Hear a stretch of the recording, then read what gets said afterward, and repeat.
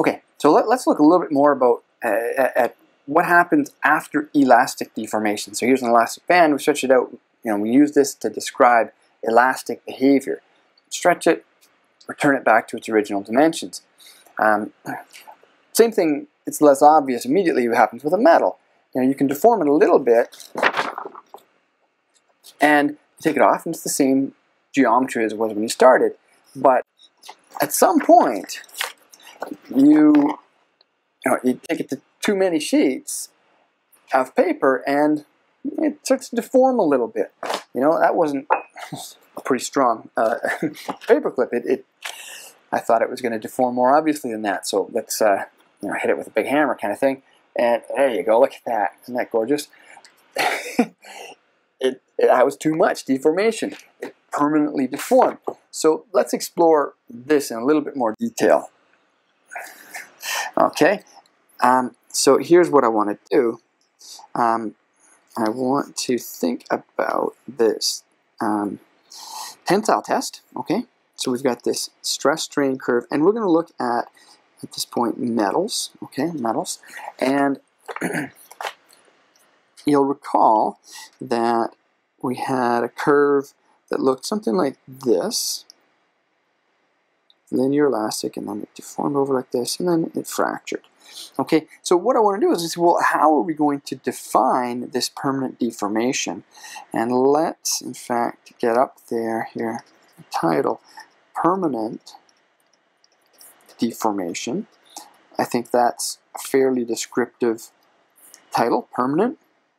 In fact, we could elaborate on one of the possible definitions. If we want to come up with definitions, kind of like we did for elastic deformation, what would permanent deformation be? Well, permanent, it tells us that, I think it should be fairly obvious, upon unloading, just like with this paperclip, right? I released the load, and it did not go back to its original paperclip. I destroyed that paperclip.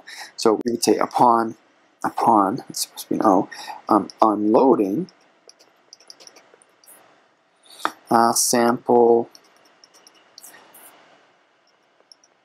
does not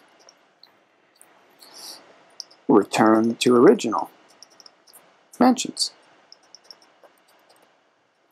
And intuitively, that's a fairly good description. In practice, we're going to see that it's a little insufficient, but intuitively, it's not bad. Okay. What else could we say then? Well, another way of explaining it, really a restatement of the first point there, is that we'd say strain. If we just looked at the strain does not return to zero upon unloading, right?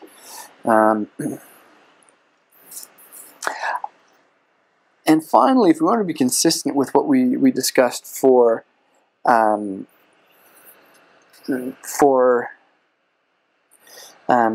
elastic deformation, we could discuss what happens to the atoms. Right? The atoms must move to new equilibrium positions, move to new positions, right?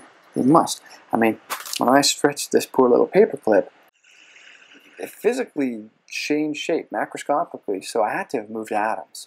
I certainly did. Atoms moved to new equilibrium positions, or new positions. In fact, you know what? I'm going to add in another one, because when we were looking at this curve, I think it's fairly intuitive to you perhaps, that somewhere in that region, near the end of the straight line, is probably where it's going to deform, and that's actually accurate. Near end of linear region, the straight line, is probably where this permanent deformation is going to occur, and that is, as I said, that's accurate. Okay, near end of linear. Not all that practical, it turns out, because it's very difficult to determine where that straight line is, but these are all reasonable intuitive descriptions for plastic deformation. I keep throwing in this word plastic, so let's cover that right now. So permanent deformation is certainly this word that is intuitive to understand, and it's used sometimes. But more frequently, what is used is this term that I've thrown in a little bit here, and that's plastic. Let me just give myself a little bit of room. Okay, plastic. Plastic deformation. And you may look at that and think to yourself, why plastic? Does that refer to a material class? You know, metal, ceramics, and polymers. And in fact, it's certainly misleading in a way, because the lay public uses the term plastic to mean polymer. But actually what plastic means is something a little different. It refers to the deformation, and you can impress your friends at your next party by the etymology of the word plastic in this context. And it is in fact from the Greek plastikos. All right, there you go. You'll be extremely popular at the parties.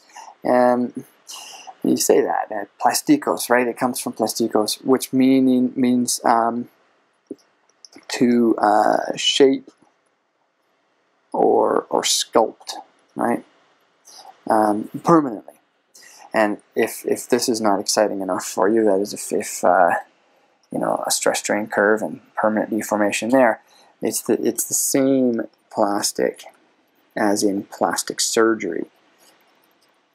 So plastic surgery is the branch of surgery, medical specialty involved or concerned with changing structures, anatomical structures, whether for reconstructive purposes or elective cosmetic purposes.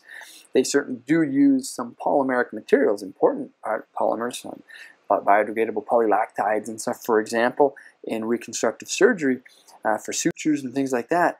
But that's not where the term plastic comes from. Plastic comes from the Greek plastikos. There you go. So impress your friends.